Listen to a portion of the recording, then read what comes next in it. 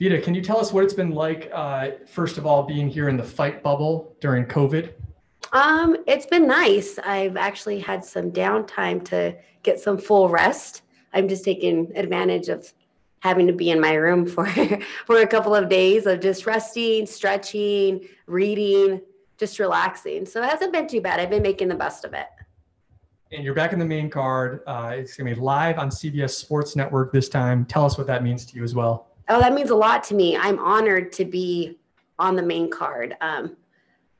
Seeing all the fights, when I saw the fight card, there's like 10 fights and we made it to the main card. I'm like, oh, this is awesome. And we're the only girl fight too. So I'm really excited and honored to be on the main card and to be fighting on CBS Sports. That's awesome. All right, we'll open this up to our media. Steve Jewin, go ahead. Vita, thanks for the time. 2 questions from me. You used the word honored, and Des said the same thing when she talked about this fight. She said she was honored to be fighting you and to be fighting in Bellator. So what would a win over Dirty Des mean for you? Oh, it means a lot to me. I'm coming off of a loss, so I'm definitely hungry and driven and excited for this fight. I definitely worked hard. Like, I've had the best camp yet. I've improved in so many different areas. So I know what I got to do on October 29th to get my hand raised. So I'm really looking forward to Thursday.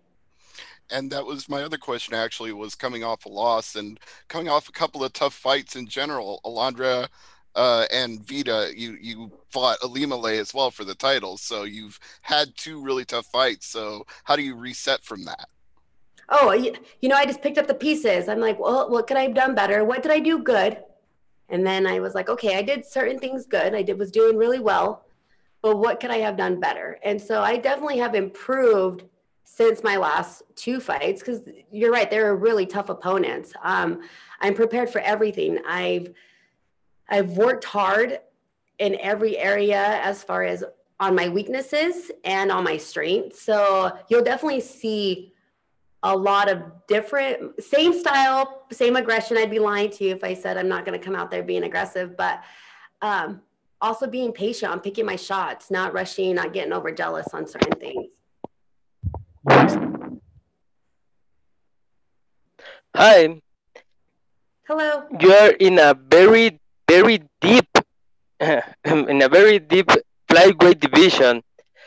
How do you feel in this Bellator flyweight division, and where do you feel in the division winning this fight? Oh, it means a lot to me. I am more than ready for this fight. I know what I'm capable of. I know I'm a tough fighter, a confident fighter, and a skilled fighter. So that right there, I know my own ability. So I just got to go out there and do it. And getting a win on Thursday night is going to feel great. It's going to feel amazing. Donna? Hey, Vita, how's it going? Good, how are you? Not too bad. Obviously, you're coming off the back of not the best run. Do you feel like this fight is make or break for you in Bellator? No, not at all. Not at all. I feel like it only comes up from here. I've in the past, for the previous question before this, I was just saying that I feel like I picked up the pieces. This is where I'm supposed to be. This is where I belong. And I deserve to be at the top with all the other girls in this division. So I don't feel like it's a make or break. I know I deserve to be here.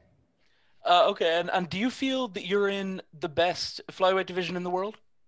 Yes, I do. I feel like we have a lot of good flyweight female fighters. We'll take a few more questions here. Santiago, go ahead. Hi, Vida. Greetings from Amsterdam. How are you doing? I'm doing well. How are you? Oh, I couldn't do any better. Thank you for asking. So I have one short question for you. You had a pretty impressive win over Denise Kielholtz. And Denise has since gone 4-0. She openly talked to me. I spoke to her a couple of weeks ago. She openly talked to me wanting that rematch somewhere down the line. Would you be down for that as well? Whatever Bellator wants. I one fight at a time. I focus on this fight. I get this win. And if Bellator wants me to have a rematch, whatever's going to get me to the top and get me to another title shot is what I want. Good luck on fight night. Thank you. All right, our last question comes from the line of Giancarlo Aulino. Go ahead, Giancarlo. Hi, Vita. You're talking about picking up the pieces in your last couple of fights.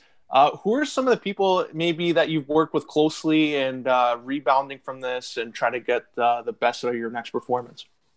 So we have amazing coaches at SBG Idaho, and I always am coachable with everybody, but this time I actually wanted to utilize all of my coaches. So Veta Arteaga is one of my main coaches, and Jesse Brock is one of my main coaches. But I also was working with Coach Daniel after my last fight, and he's a boxing coach of just switching it up, body shots, uppercuts, just other little things. And Matt May, he's also one of our coaches there of more of my tie clinching, my elbows. So I definitely added more coaches into this camp that would benefit me. All right. Thank you so much for the time, Vita. Good luck the rest of the week. Thank you.